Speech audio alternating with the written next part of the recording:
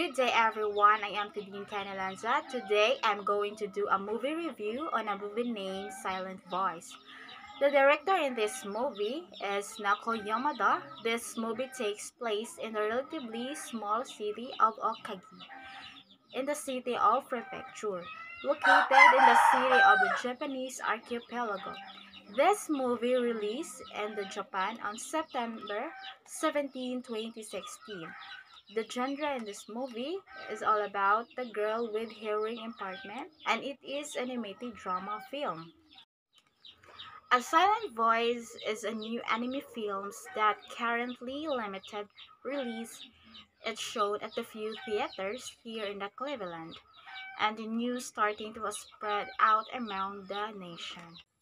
This film follows a young boy in sixth grade who gets a new classmates, a young girl who's deaf, who's very excited to communicate with her classmates by bringing a book that she can leave notes and she can get to know the students better. And eventually, she becomes a target for this boy. And he bullies for every chance that he makes fun the way she reads that she is not able to vocalize. Like everyone else, he even goes so far. A few years later, and this boy is traumatized by the way he treated this girl, he eventually becomes singled out to be bullied as well because of this action toward this girl. So now that he older, he's trying to track her down. He's trying to teach sign language properly so that he can even eye contact with people. This movie heart-wrenching, extremely difficult to watch sometimes, especially if you've been a victim.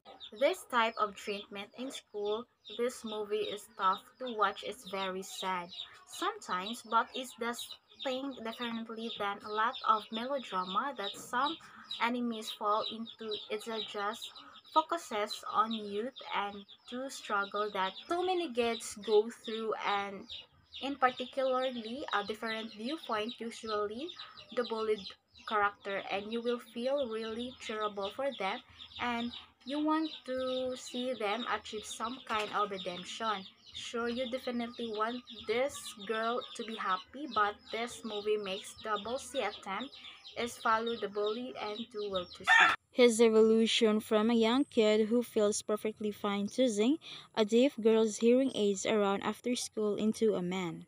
That he inflicted on others because it's come back on him. Once kids saw how horrible this girl was at her treatment, they began to turn on this boy, and how all of a sudden he's the enemy. So he becomes even more exclusive than this girl used to be that doesn't. The animators made a really strong creative choice to have everyone in this guide world have a blue X over their faces. So special is that usually with an anime romances, you have two characters that are perfectly okay with living each other, but there's some sort of circumstances that keeping them apart in this movie. You have someone who does have feelings for the other. That they have no idea how to break that barrier to get a normal friendship. Plus, one of the beautiful things about this movie is the conversation they have.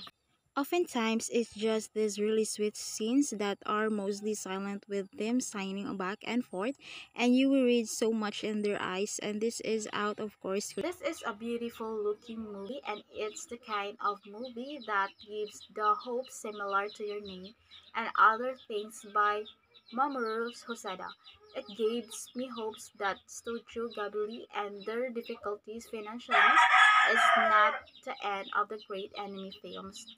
Are tons of filmmakers out there who are going to make films like this, and your name that are going to bridge through the barrier, and we're gonna get into theaters here. And it was really nice to see this movie. As for issues, it's very long, it's like 2 hours and 10 minutes, and there are sequences looking back where you were like did not really have to be on the film conversation between side characters that do little but let you know maybe one of two things that are their mind, but the end it doesn't really have that much weight or impact on this strong but beyond what I mean.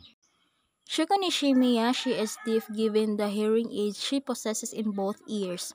Her hearing loss is drastic enough to the point that she can be considered clinically deaf. Shuya Ishida is a major character introduced in Kainu Katashi. He is the male protagonist of the series. Ishida has lived a lone wolf lifestyle after blame for the soul bullying of Shuko Nishimiya during school in the 6th grade. Yuzuru Nizimiya, she is the younger sister of the Shuko Nishimiya and a third-year middle school student, 9th grades. I really like this movie. I had a great time with it. Has interesting characters that feel a very heartfelt strong that not too many films or anime tackled. It also has an interesting and undercurrent of possibilities if you have explored this angle involving the reincarnation that is sort of hinted at as the metaphor, and you can also look at the film in the perspective if you like to analyze films on a deeper level. On the silent voice has a lot of going for it.